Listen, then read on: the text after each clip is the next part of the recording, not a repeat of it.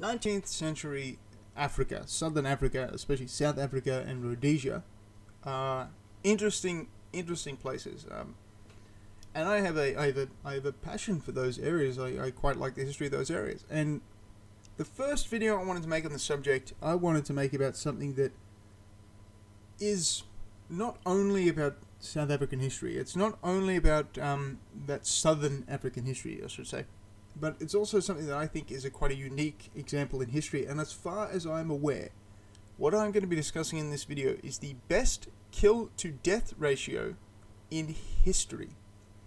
I'm going to make that bold claim now, and I'm going to stand by that claim, and I challenge anybody to show me a battle with a better kill-death ratio. Anyway, that's now. Let's check out the Battle of Blood River.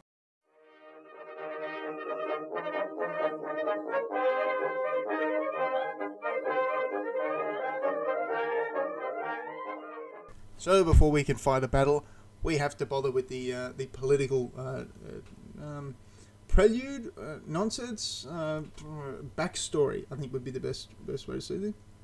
1837. Piet Retief, a Voortrekker. A Voortrekker bore, I'm butchering the pronunciation, a Voortrekker is a later term, it's sort of 1880s. Basically, this is a Boer, an Afrikaner farmer, who is moving north, out of the Cape Colony. Because the Cape Colony, of course, the British decided, we'll just have that. And the Boers, fiercely independent, decided to move. Now, that's obviously a ridiculous oversimplification. The British was not the only reason they were moved. There was also land and diamonds and all sorts of things. But these people were Voortrekkers. And they moved into the Zulu area. And they signed a treaty with King Degane. I'm butchering the pronunciation, but Degane of the Zulu. And they signed this treaty, Piet Retief and his sort of escort. And then the king said to them, "Oh, why don't you come into the royal kraal, and my warriors will show you a dance that we do, a ceremonial dance." And so the Voortrekker Boers handed over all their rifles and all their muskets, and they went into the king's kraal, where they were clubbed to death, and then just left to rot on a hill for vultures, because King Degane liked to leave his enemies' corpses for the vultures. So that happened. Piet Retief and his men were killed. The deal that they had struck was actually in his, he had a knapsack, a sort of bag, with the treaty in it that was found after. So that's the reason we know that that treaty was signed. It was official, it was legitimate. We actually know what it was. The Zulu wanted to get 700 head of cattle back from the Tolokwa tribe. So a different African tribe had stolen Zulu cattle. The Zulu went to Piet Retief and his men, "Look, if you get the cattle back, we will give you land settled." So they made a treaty. It was not theft. And then they were double-crossed and murdered. So on the 6th of February, 1838, after signing the treaty, Retief and his party were invited to watch a performance of the Zulu warriors, but instead they were murdered with the king yelling, quote, "Kill the sorcerers," end quote. The Zulu believed that they were magic users. This would actually come up in the Matabele War. I believe the second Matabele War was started because of the Matabele, certain witch doctor, sorcerer elements had accused the British of causing droughts, famines, and all sorts of things. So this is a common theme in Africa. This is not something that can be written off as sort of revisionism. I fully believe that to be the actual justification.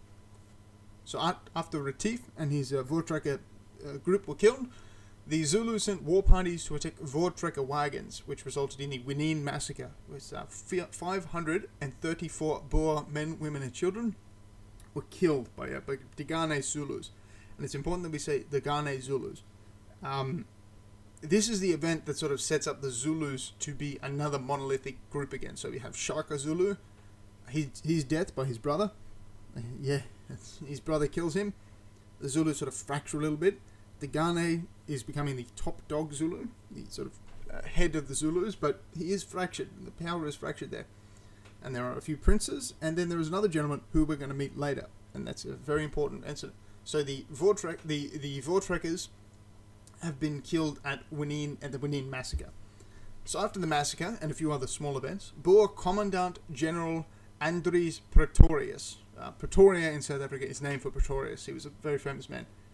He got 460 commandos, which was Boers, pretty much. Boers who were, went out with muskets, and they actually had 2 carronades. And a carronade sounds quite impressive. It's not. It's sort of like a sawn-off shotgun version of a cannon. If you imagine you take a cannon, shorten it, slightly thicken it a little bit, it's almost like a grape shot shotgun cannon. And they knocked up some homemade carriages for these, and they set out with wagons to engage Dingane. I'm going to butcher that, sorry, I do apologise. And I'm going to say that they fought Dingane rather than Zulu, because, believe me, Dingane is much harder to say than Zulu. I think we can all pronounce Zulu, we've all seen the movies. The Boer actually had an alliance with a man named Mapande, who was another Zulu prince. And this is the man I was talking about earlier. Mapande, this is a very pivotal moment for the Zulu tribe. So Mapande is sort of the rogue, challenging, wants to be the king of the Zulu. And Dingane and a few other princes sort of have power over him. So Mapande makes a deal with the Voortrekkers. He says, right, you don't even have to kill Dingane, sorry. You don't have to kill him. You have to destabilize him enough so that we can come in, take him out, take over the Zulu area, and we will give you an area which would then become Natalia. More on that later. He would allow the Voortrekkers to move and settle in the sort of area, so all of this is about, it initially starts with Retief trying to make a deal for land. Not stealing, trying to make a deal. He's betrayed, so the Boers then go, right, so we still want to make a deal, and we want to avenge our murdered kin. Remember these Voortrekkers, these Boers, these Afrikaners, they have this very powerful sense of religiosity. And these are very Christian people. These are very dedicated, hard-working people. And to them, this vengeance to just leave this unchecked is, you know. And so they say, okay, we'll make another deal. We do trust these Zulu, so we'll make another deal with Mapande, and hopefully this will work out. So the Boers sent a flight commando. It became later known as a flight commando, which is basically men on horseback, no wagons. That's important later, we'll get to that. And they sent this flight commando out, and they thought, right, we'll do a lightning raid. We'll do a blitzkrieg almost. Obviously a horribly modern word, but you know, a blitzkrieg. We'll target them and get them fast. This didn't work. Several of the commandos were killed. The reason this was such a weird thing to do is normally in Southern Africa, you would form a Laager. And what you would do is you would get your wagons and you'd have wooden barricades, and at night you would form a Laager, which is you put all the wagons in a circle. Similar things we done in the American West too. This is where the idea actually came from. You would form your wagons into a Laager, into a circle, and you would fortify that area, and that would be a defense against Zulu, against predators, against animals, also against other, all sorts of things. This was a protected position, so these flight commandos did not have a defensive position to fall back to. They were relying completely on speed, and it did not work. So they retreated, went back to Praetorius, and planned another mission. So with his 4-pounder and 6-pounder carronade, we know about one of them, we do not know about the other. We assume the other was a 6. But essentially he had 2 small carronades. And he set out to fight Dingane. The important thing to remember here is nobody is incompetent. This isn't like a crack Boer commando force of World War II SAS troops fighting against these peasants in Russia or whatever. This is a militarized society. Since Shaka Zulu militarized the Zulu, these are a military society up against Boers, who are not a military society, but they are people who military is part of their life. They aren't professional, but fighting is something they have to do to survive. And so Dingane gave his troops 2 major orders. These 2 orders were things they must not do. Number 1, do not attack the Boers while they are in a Laager. That was the big, don't do it. Wait until they are out of the Laager. The plan was to get them to move across the plan was to get them to move across the rough Italini terrain. So this Italini terrain had to be single file wagons. They could not form a Laager, and their horses would be much less maneuverable. Their routes would be cut off by sort of the terrain, the rocks, distances. Their muskets would not be able to shoot very far. Because obviously, if you have dips in the ground, you can duck down, you can hide. You can hide quite a lot of men in a very shallow dip. Even if it only is 10 feet deep, you can hide men in that.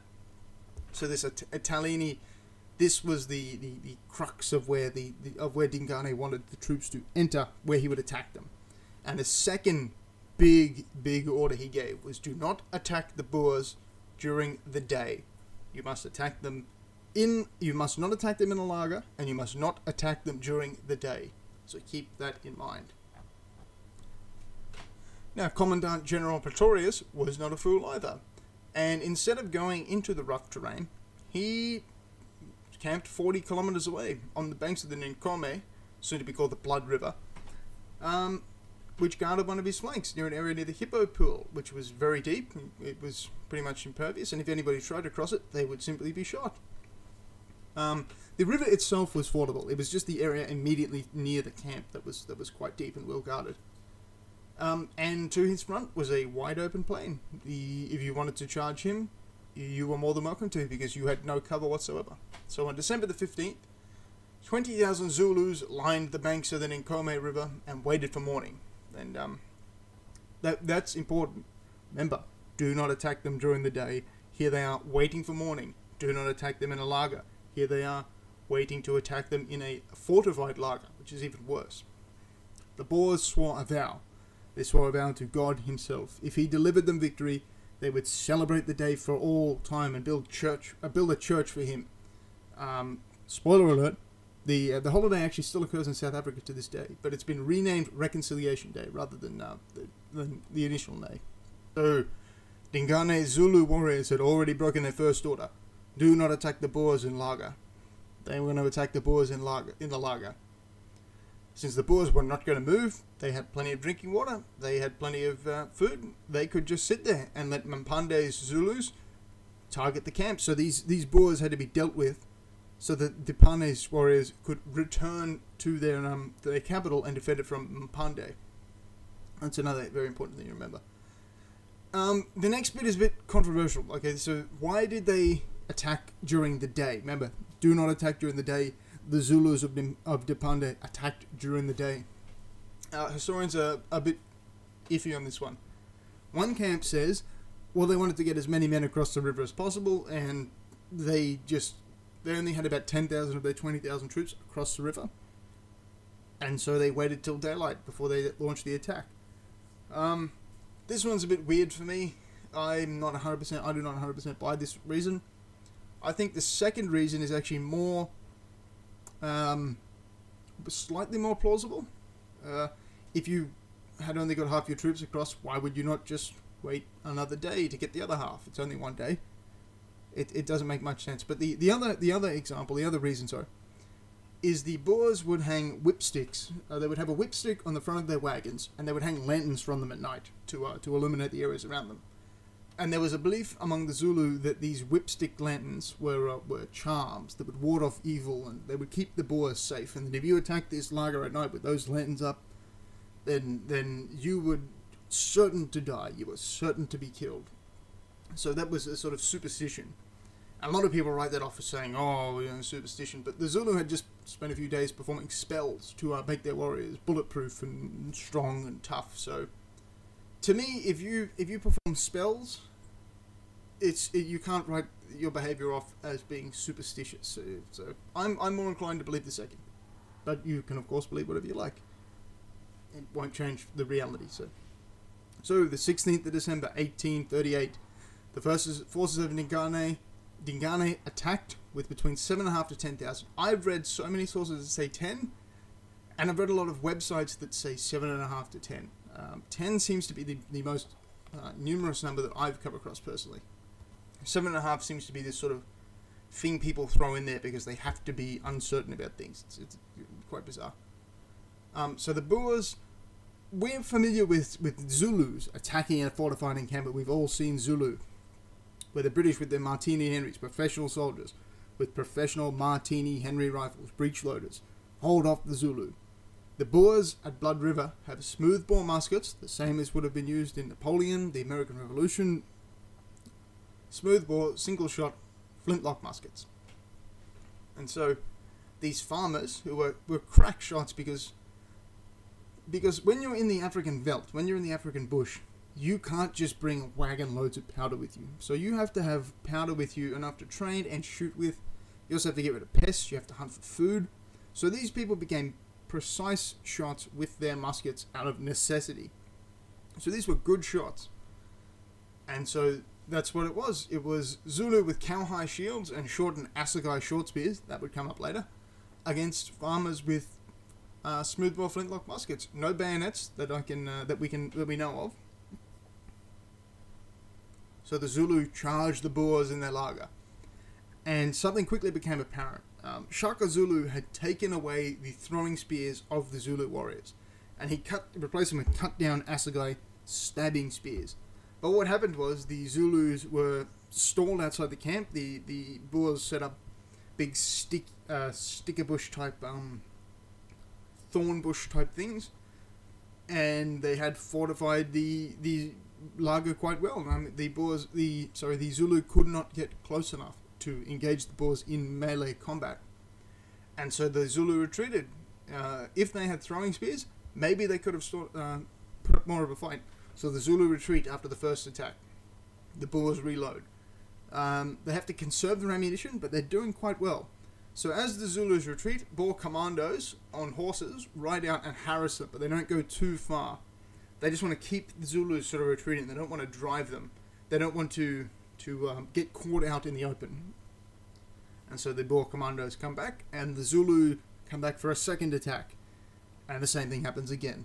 And they retreat, and the Boers sort of chase them out, and they come back. And then the third time, the Zulus come on, and again they push back. And then the fourth time, it's sort of late afternoon, the Zulu are getting quite desperate at this point, and they charge the Laager, and they put up a great fight, and they get thrown back. And at this time, Praetorius realizes, if I do not do something now, these Zulu they're going to get the rest of their army across this river. They're going to have me tomorrow. I've completely run out of ammunition. I've almost completely run out of ammunition. I need to get out. So with 300 commandos on horseback, Praetorius charged the Zulus. He charged with no swords, just muskets, most of them unloaded, and they pursued the Zulus across the river, and they pushed them back, and they forced them out. And the Zulus fled in panic. They believed that the Boers were with a vengeance coming after them, and they pushed them across the river. And it was at this time that the river ran red with blood. Supposedly it ran red with blood. And this is when it was renamed to Blood River, hence the name Battle of Blood River. Now, at the start of this video, I made the claim that I believe this battle has the best kill-to-death ratio of any battle in history. So here it is. Over 3,000 Zulu were dead on the banks of the Blood River. Among them were the two major princes, which was good news for Ndala, because it meant that he pretty much had no real challenges to his claim for the Zulu crown. So if he could take out Dimbande, that was him set for life. So how many men did the Boers lose? They started to 4 successful attacks, and they made 3 minor sorties and a quite major sortie. I'll let you have a little guess of how many men do you think were killed and wounded on the Boers?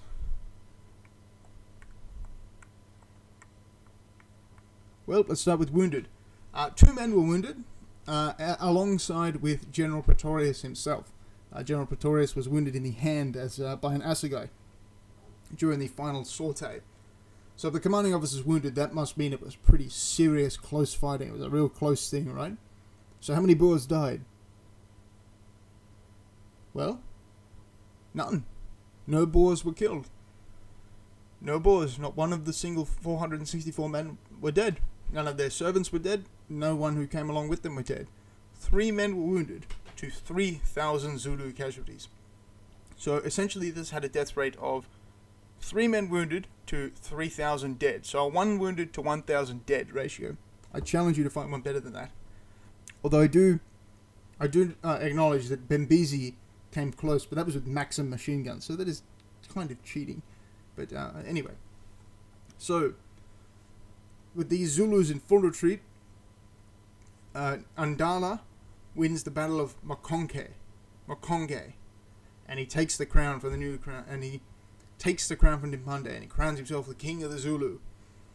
And he negotiates in good faith, and he completely lives up to his side of the agreement. There is no traitor, there is no backstabbing. He gives Praetorius and his Boers, his Voortrekkers, the Republic of Natalia. This great Boer republic that would last for 4 years. 4 years. When it was annexed by the British Empire. And the Boers once again trek north to found the Transvaal and the Orange Free State. But we'll get to that later. Thanks for watching, and I hope this video was interesting. Please leave a like and comment below. I'll read and reply to them all, if reasonable. And let me know what kind of content you'd like to see in the future. Thank you very much for watching. Have a wonderful day.